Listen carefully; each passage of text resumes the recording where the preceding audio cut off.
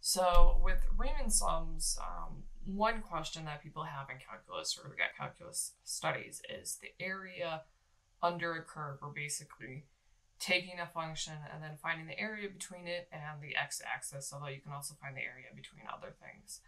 And when you have something like the function on the left, which actually it's pretty simple, because if you were to find the area underneath it, you have parts of it that are already 0, so those are not going to count.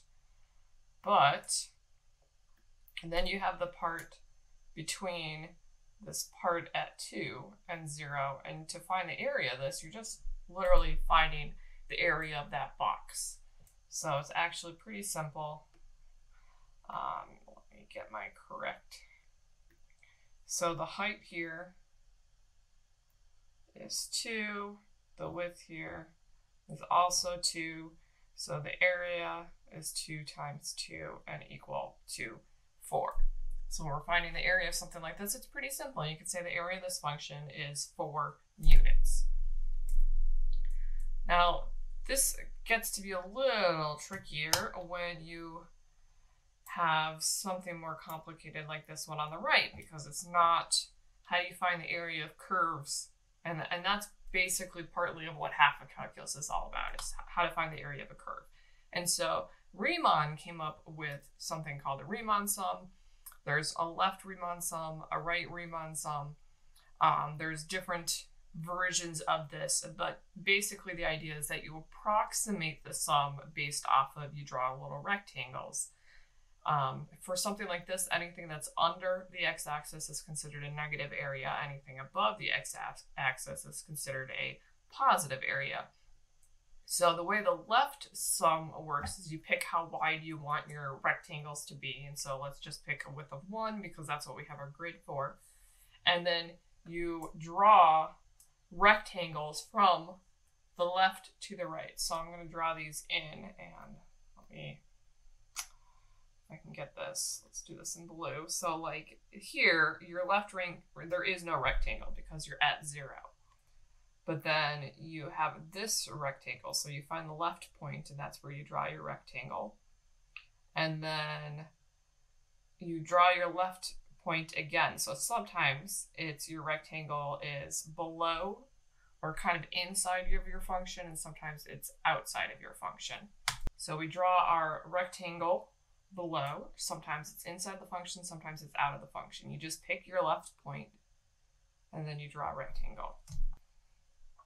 So you just keep drawing all these rectangles. And then you can see that some of them are over, some of them are under.